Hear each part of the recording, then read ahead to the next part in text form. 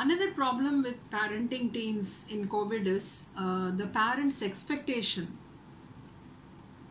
how it affects the children. The expectations of parents are limitless. A lot of parents have huge expectations from their children. Yes, that is true, and that is the nature of every parent. But the parent should accept the kid as a kid or the child as a child. If they expect a child to respond like adult, definitely there will be disappointments. So the parents generally go into a lot of constant comparisons with other children.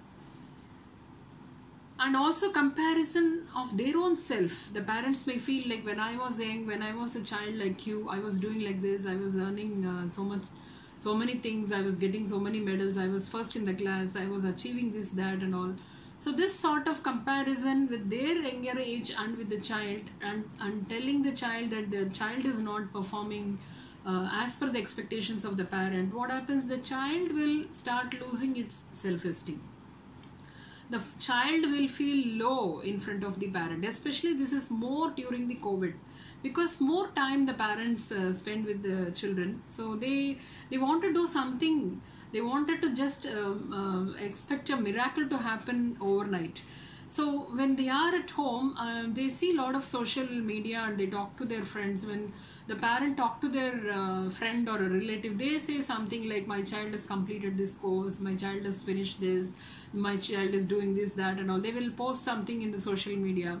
So immediately this parent, what happens, they'll start comparing their children and say like, see, that child is doing this, the child is very smart, the child has done some online competition and won some prizes, see what you are doing, you're just sleeping, you're just watching TV, you're not doing anything. So this type of comparisons and pestering the children by comparing other children, what happens is the child loses interest and self-esteem and feel low at their own self.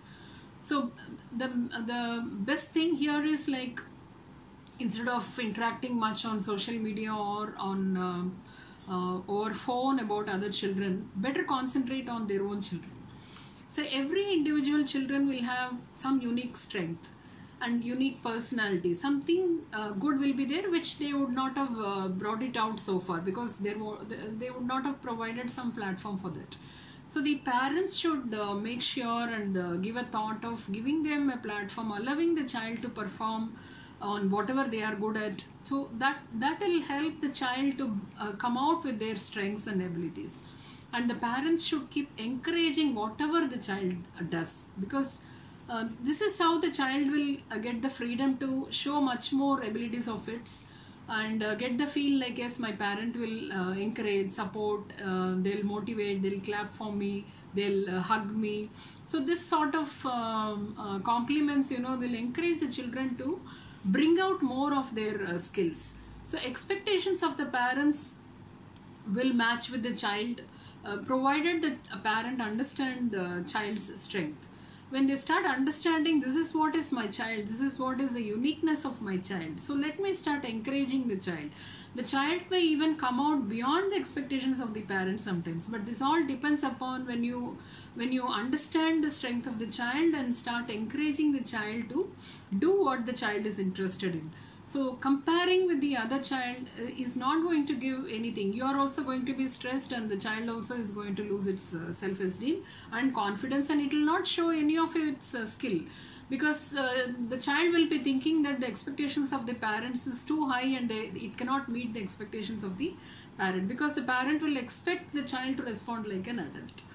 So you need to understand the child is a child and go to the level. You have some empathy and emotional intelligence and understand where the child stands and what are the capabilities of the child and how much it can come out. Each child will have its own abilities, and some child will come out in a shorter period, and some child will expose or come out in a later stage also. So we cannot underestimate a child just because it is not showing off the talents or the output.